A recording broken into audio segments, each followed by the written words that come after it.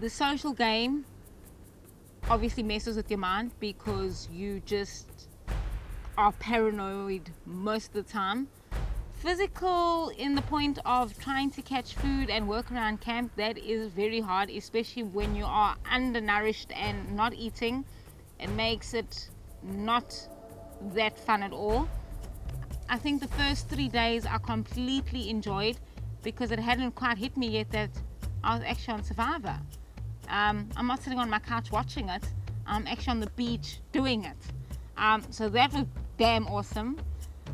My alliance was with, most of all, Allison. Myself and Allison made a promise to each other that up until the merge, we would not write each other's names down. And if we heard anyone talking about either one of us, we would let the other person know. Simon I sort of trusted because he was from the tribe that I started with.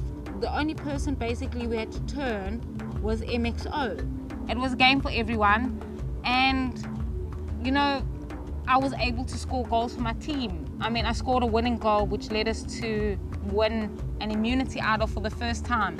So that was an emotional one for me, and what a great feeling. I think the most thing that I missed was food. The thing that was constantly on your mind was food. And I think that's exactly what everyone missed the most. Like, you thought you'd miss other stuff. That didn't happen. We're thinking about food. The only person that really pushed my buttons was Vanessa.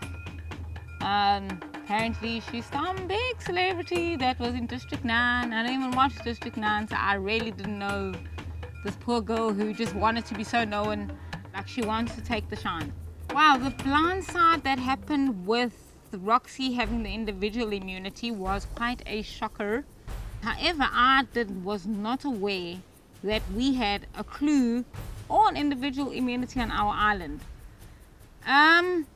Vanessa and Roxy, yeah, I tried to swing Roxy a few times, but she just looked like Vanessa's little puppy dog. She was just following around that island. If we had a leash, wow, that could have been like Paris Hilton and a little pooch.